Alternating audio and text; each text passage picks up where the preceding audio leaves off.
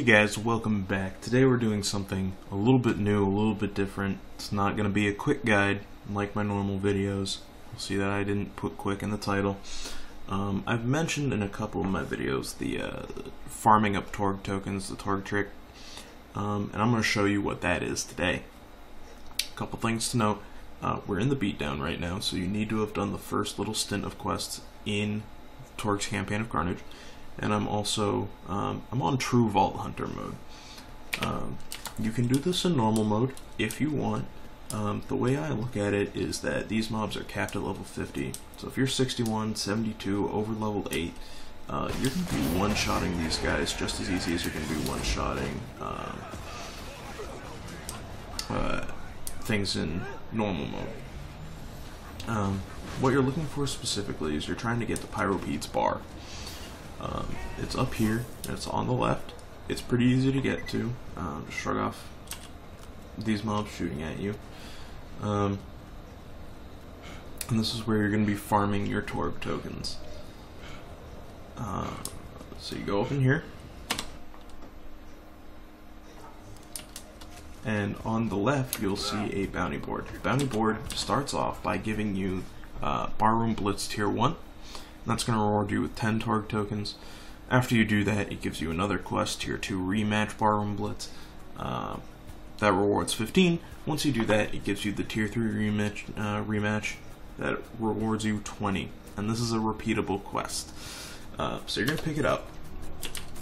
And one thing that I want you guys to notice is that the objectives for the quest is that you're supposed to kill the badasses among the bar patrons. It's not telling you to kill everyone. Kill all the bar patrons.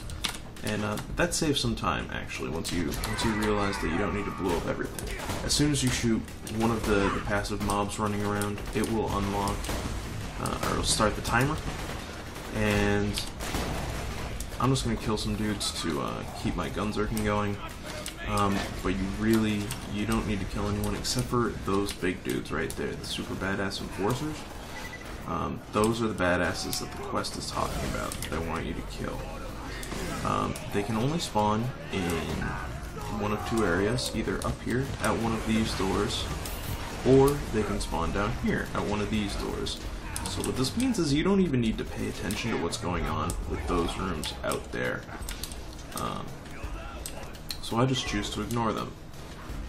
Ignore anything that isn't these super badass enforcers. Once you kill 4 or 5 of them, I believe it's 5, you'll get quest credit. And it'll tell you to go turn in. I recommend that, especially if you have a very low amount of Torgue tokens, that as soon as you do it, you just go turn in the quest and run it again. Each one of those super badass enforcers is guaranteed to drop at least 1 Torgue token. But I would wait until you have gone through and done the quest a few times before bothering to clear out all the mobs and picking up those Torgue tokens. So your goal is you want 613 in total. That number doesn't change between playthroughs. That number doesn't change between levels, level requirement on the item. It's always 613. And that's what makes this trick so good, because you can farm up the tokens easy in normal or True Vault Hunter mode, and then you can spend them in Ultimate Vault Hunter mode. So, if in Ultimate Vault Hunter mode you've made it to Pyropede's bar, at this point you can just quit, save and quit, hit continue, and it will spawn you at Pyropede's bar. If, like me, you haven't done that, when you switch to Ultimate Vault Hunter mode and you continue, it will spawn you at the beginning of the Campaign of Carnage. The quickest place to go at this point to farm Torgue vending machines is the arena, which is the first Torgue vending machine I believe you encounter. And it's got a checkpoint right next to it, so it's just as easy as Pyropede's bar. You just need to run to it in the first place. You'll unlock the arena. If you haven't touched Campaign of Carnage at all, you'll unlock it right after like the very first 2 quests. real easy to get to. Just go straight, go off this jump.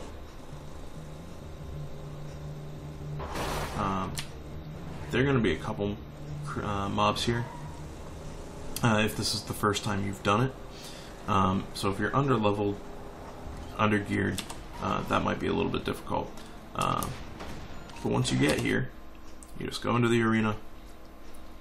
It'll unlock the checkpoint, and you check the vending machine item of the day. As you can see, it's 613. And this is when you just start quitting, continuing, quitting, continuing, quitting, continuing, until the item of the day is the item that you want, the prefix you want. It's a lot easier than just farming the boss, hoping that it drops the item, and then hoping that it has the prefix that you want. This is much easier than that. Anyway, I hope you guys enjoyed. Sorry for the long video today, but I hope this helps you guys out. It's a very easy way to get gear to help you do the higher levels of Ultimate Vault Hunter mode and overlevel. So I hope you guys enjoyed. Happy hunting. We'll see you next time.